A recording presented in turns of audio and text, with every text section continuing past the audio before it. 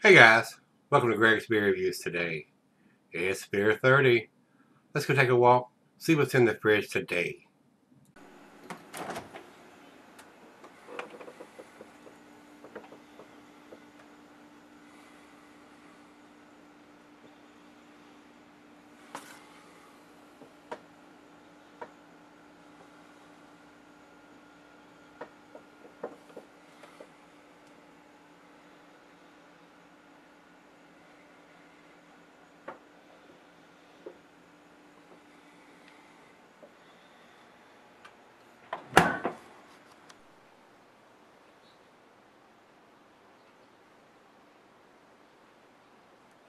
Hey guys, thanks for stopping by Gregsbeerreviews today.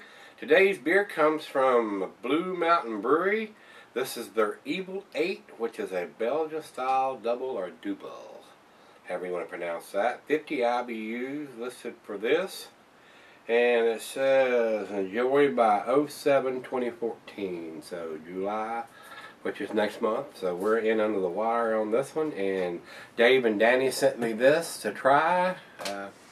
So we're going to give it a try here and see what we get from this one, guys. 7.7 ABV, like I said, year-round availability it says here on this beer.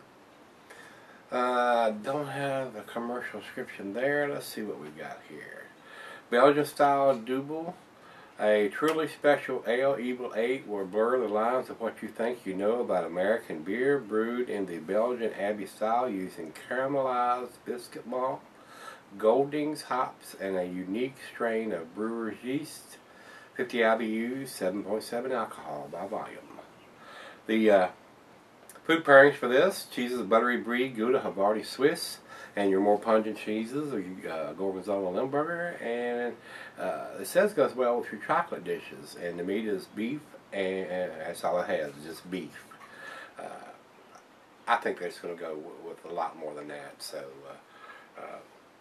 smoked meat, grilled meat, salmon, your slightly stronger dishes, guys. It says glassware is a goblet or the chalice. I'm going to use a double glass for this, guys, because it really enhances the aromas a little more than a chalice or a goblet does. And it says here can be cellared for long periods under the proper conditions, but we're not going to cellar this one. We're going to open it up and give it a taste.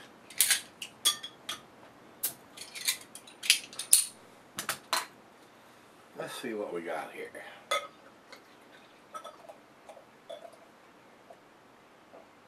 Down the center pour on this.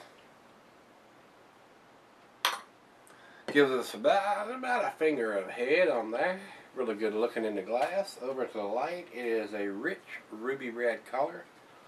I can slightly see the bulb through it. It's not perfectly clear.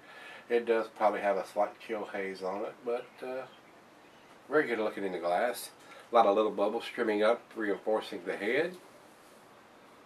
Looks very tasty. Let's get a nose on it.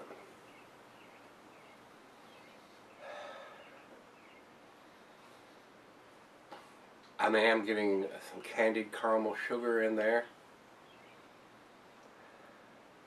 A hint of some dark fruit, maybe some cherries or something in there, dark cherries. Very sweet on the nose. Not a big hop presence since I use the Goldings. That's more of an English style hop with the floral and herbal smell. A nice sweet aroma. So let's give it a taste. Cheers everybody. Cheers Dave and Danny. Thank you, sirs.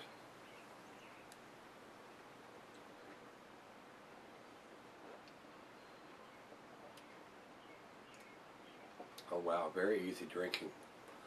No alcohol at all in the taste. Very well made beer.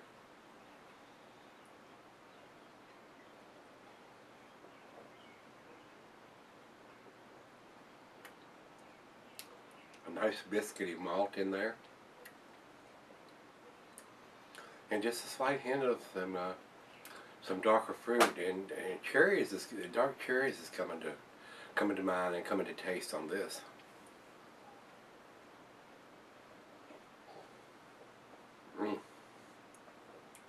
Wow, very, very easy drinking.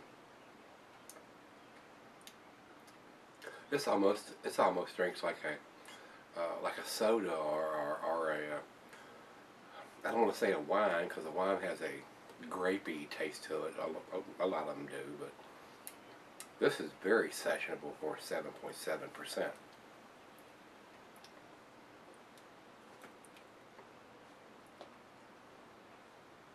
And here's on on Rate Beer, it says it's 30 IBUs, but it says 50 on the bottle, so I believe the bottle. I believe I'll go with the bottle, what it says there. 7.7%, not tasting any of that. Very well hidden. So, if you picked up a 6-pack of this, I don't know if it comes in a 4 or 6-pack, but you get your buzz on pretty quick and not realize it. So, it's right out of the fridge, 40 degrees, guys. Let's let it warm up and let her taste it, and we'll come back and do the final chug here shortly and see where this one ends up. I like it so far. Very, very tasty beer. I'll be right back. Alright guys, I'm back. Got just a little left. Now that it's warmed up, it's got a slight tartness to it too. Almost like a cherry juice or something. A tart cherry juice. So very easy drinking. I mean, the alcohol is superbly hidden. I don't find it outstanding, but it is very enjoyable, very tasty, very easy drinking. Let's do the final chug.